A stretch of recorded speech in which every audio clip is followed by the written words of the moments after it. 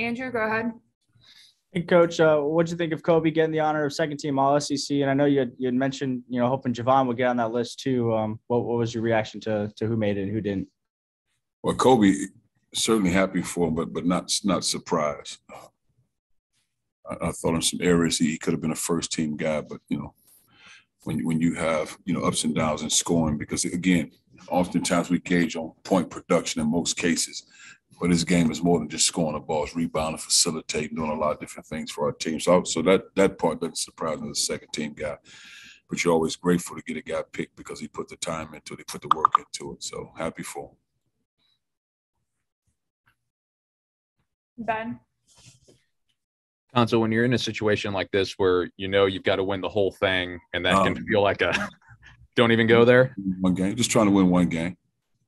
No, just trying to win one game is the most important thing. And if two present itself, get ready to win number two. But most important thing, like I said to the guys, is try to win one game. Because I asked that question, Ben, because I understand certainly where you're coming from. But I asked our guys that what do we have to do? And all of us, most of them got to go out there and win 5 games. No, we got to win one game, one possession at a time. It's the only thing we can control. We can't win 5 games in one game. We got to win one at a time. And it's not impossible. But the most important thing, let's get the first one first.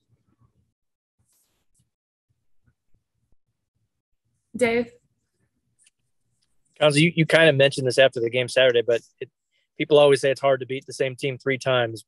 Do you think that's true? And what are the challenges of facing Ole Miss a third time?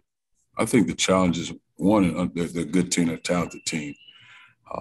Just because teams finish at the bottom league doesn't mean they lack talent. You guys saw that just even in Georgia. So you have talented teams, but for whatever reasons where sometimes when you're struggling to get to the top,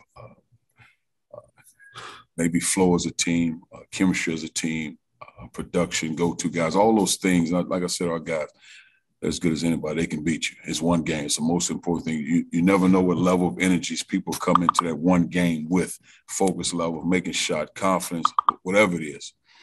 And you just have to be prepared to play the game.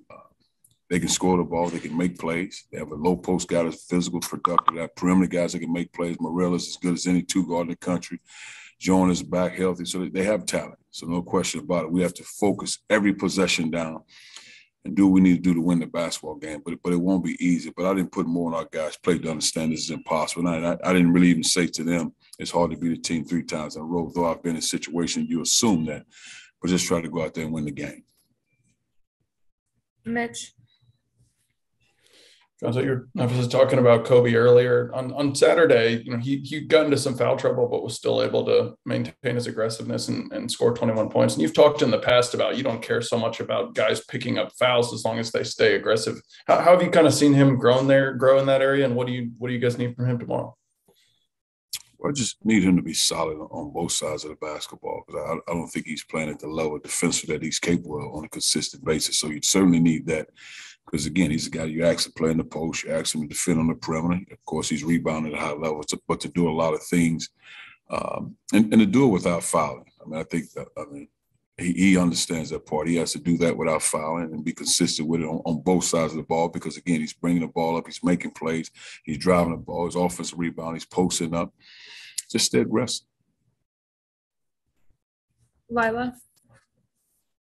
Hey, Cuonzo, hope you're doing well. I know, obviously you mentioned taking things one game at a time, but when it's a tournament like this, I'm just kind of curious what your guys' approach is as a coaching staff in terms of, scouting, especially when if you win this game, you guys know who you're facing. Well, what we always do anyway, our staff, our 3 assistant coaches, they along with our GAs, but the 3 assistant coaches scout every 3rd game.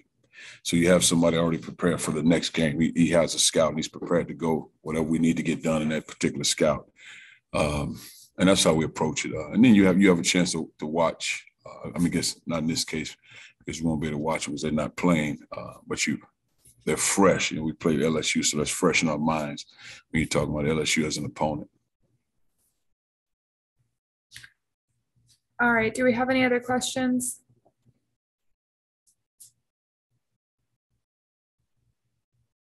Thank you. Sounds good. Thank you.